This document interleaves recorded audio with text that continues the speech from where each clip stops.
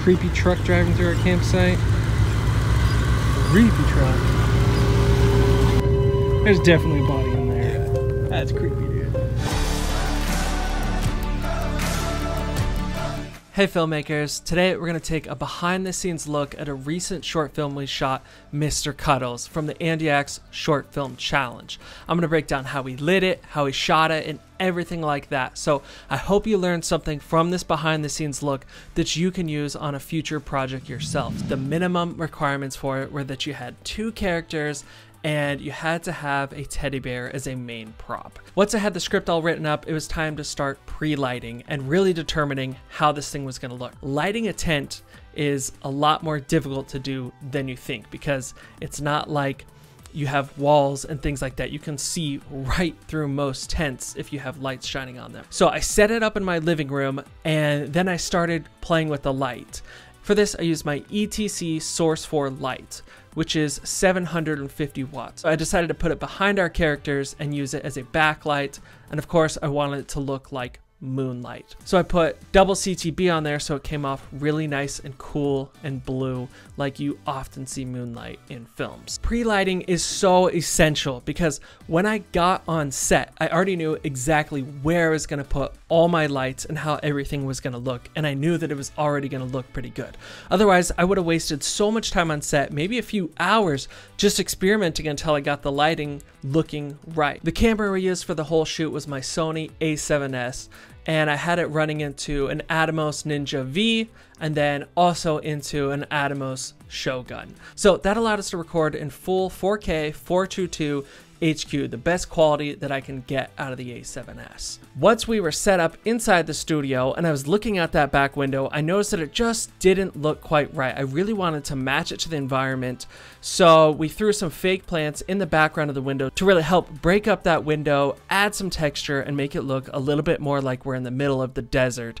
So I already knew that I wanted a nice warm lamp in there. So I grabbed my LED light that I actually take with me camping, but it's a cool daylight balance LED, so I actually just grabbed some CTB, cut out that gel, and then just taped it around the lantern. I grabbed another small LED light panel, put it on a C-stand, and had it booming through the tent, coming down over the top and just actually shining pretty much straight down. For our wide-angle shot, we used the Rokinon Cine DS 24mm lens, and we're shooting at about f2.8. And we used all Rokinons for this shoot so that they would match up perfectly because they have the same colors and coatings and everything like that, so they don't look different when you're using all different brands and types of lenses throughout your shoot. Inside the tent, we also shot close-ups of each of the characters, so we switched over to the Rokinon 50mm lens and picked up all those shots. I want you to get the impression that, like, you are a bad A, and you're like, dude, what the freak? But then you roll over and you got this. Yeah. And you're like, oh, like it's this tiny little freaking unicorn. And, oh, it's like, what the freak? Now, to capture all the audio for this, we had my friend Caleb running the boom and also shooting all the behind the scenes footage you see in this, so huge thanks to him. Now, the microphone that we were using was the Rode NTG2, and I think it sounded really nice too. Yo. Check. Yeah. Mic check.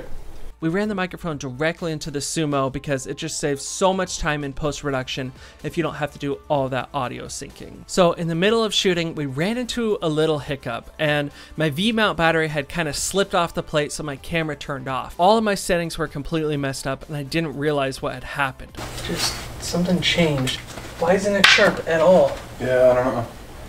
See what I'm saying? Like, it's like really bad. Something's going on. Is it recording in 4K? Yeah, it should be. It's at 1080. That's why. It doesn't look as sharp. It's always a fun and interesting learning experience when you're on set and you figure out how to overcome these like strange things that are just boggling your mind because you're just trying to keep going, and you're not realizing like, oh my gosh, it's so simple, like the camera's just out of 4K now, like all of a sudden the settings are off. Let's talk about the night exterior now. I knew that I wanted a nice establishing shot because I felt like if we just started in the tent right off, you wouldn't get a good feel for that, hey, these guys are out in the middle of the desert camping. It would have just felt kind of claustrophobic. So even though it's only a few seconds long, it's maybe 5 seconds long total, it adds so much to the production value of this to have that exterior shot. Got the camping scene all set up. Just the boys, the tent, got our fire. Little LED panel set to 3200 Kelvin. Match the warmth. Creepy truck driving through our campsite. Creepy truck. Yeah, they are definitely coming out here to murder. Oh yeah. They got a body in the back truck. There's definitely a body in there. Yeah. That's creepy, dude. And then we got the fat DNO LED light panel. This thing is blasting so much light. Giving us our moonlight. Put a 1 CTB blue gel on there to make our moonlight and backlight our characters. For me, filmmaking is all about getting out there, shooting, learning, editing, making stuff, keep on filming, and doing creative things because you're gonna get better and learn so much more. And if you guys wanna learn how to light and shoot better videos, hit subscribe right now. I have a ton more videos coming out on shooting, editing, lighting, all that kind of stuff. All right, I'll see you in the next video.